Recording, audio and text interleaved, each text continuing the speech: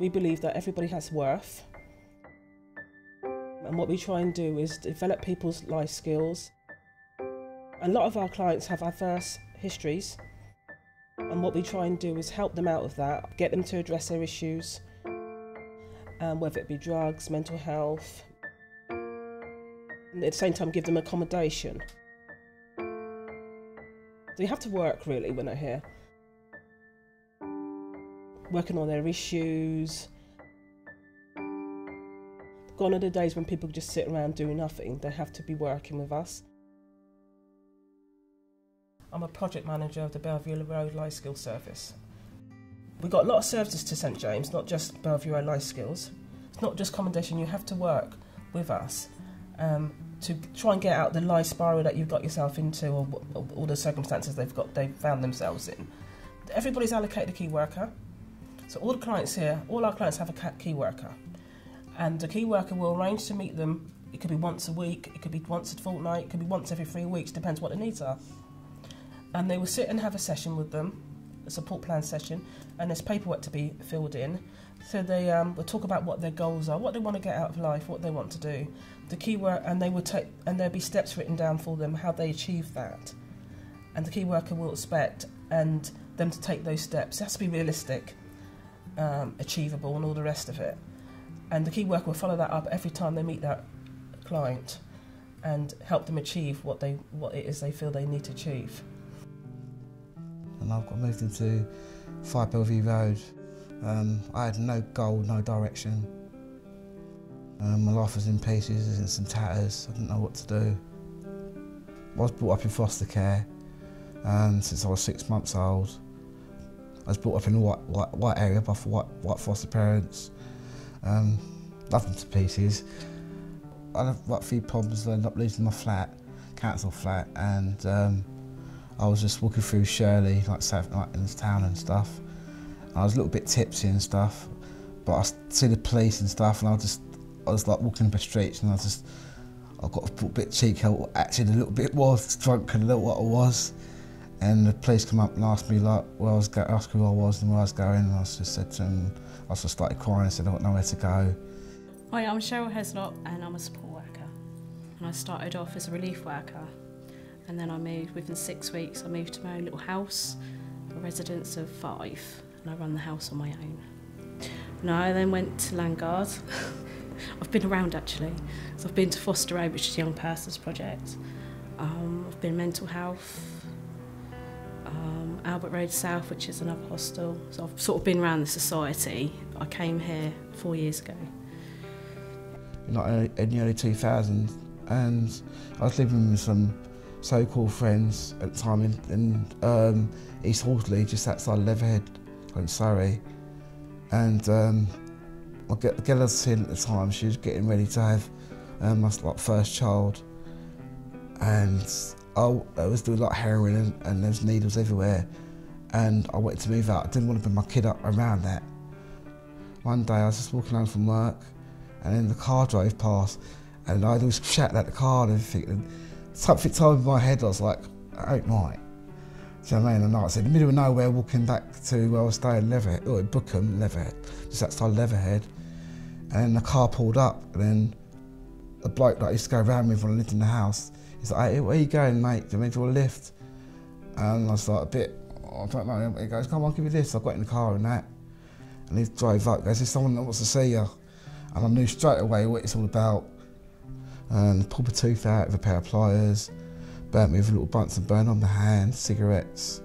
And they're trying to make me like get money and stuff. And I was just like, do you know what? I can't go for this anymore. Like, F you, do you know what I mean? So I threw the phone at him, and I ran out the bedroom, slammed the door, run down a couple of flights of stairs, and out the front door, and the car park. I was like, I was waiting for the police to be out there, and there was just no one.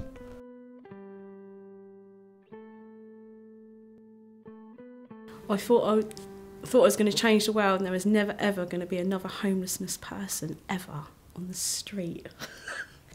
It's totally different to what I thought it would be, to be honest. Because you can't help everyone, and I just thought I could just help everybody and everyone would be happy, and it's not like that. I think if they've been here for a while, I think the longest one I had, he was here a year and a half, and you sort of get to know their personalities and sort of what they're like. So yeah, I suppose you get used to them more than anything, yeah. And you sort of get used to their personalities and the person they are, and you can see through what they're going through, if you know what I mean. You actually see them as a person, which is quite nice. I was in denial for a good 15 to 18 months because when I lost my little one, it's just like she's only 3 months old. I mean, that crippled me. And then I went back to the hostel where I lived in Patrick House.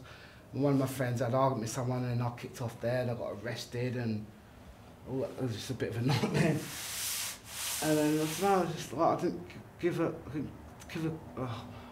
what's the word? I couldn't give a bother about my life really, without swearing. I just didn't care. And I was just like, I hate the world and the world hates me. Do you know what I mean? There's just stuff. And then my ex-girlfriend, she killed herself on Mother's Day.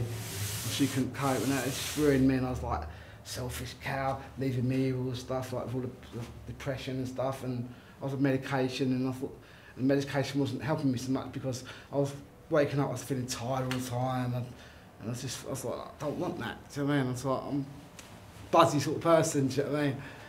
And it didn't really help me, so since I got myself off the depressants and nothing, started building myself up from there, really. I moved into hostel probably about 20 months ago, and I was in a room upstairs. It's quite a small room, and I don't know if you're from the ones upstairs.